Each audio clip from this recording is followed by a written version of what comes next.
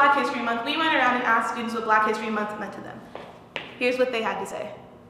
Black History Month means to me for all Black people and all other races to come together.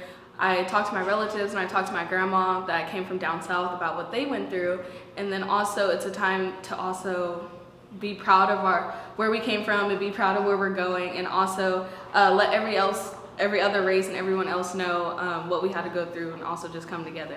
As a student athlete and vice president of BSU, to me, Black History Month has to do more than color. It's about the unification of all people regardless of race, income, and who they are.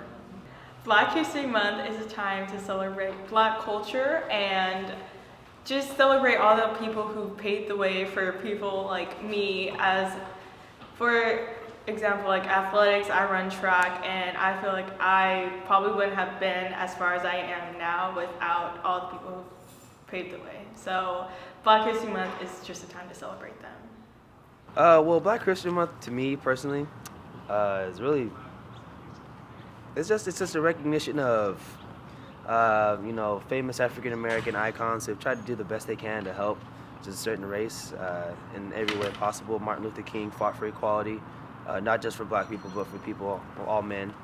You know, Rosa Parks was a big influence in the movement. So make sure you come out and support BSU. We have a lot of good things planned. It's every Thursday in Mr. Walls' class, and you don't have to be Black to join, so don't think that. We love every race and we welcome everybody.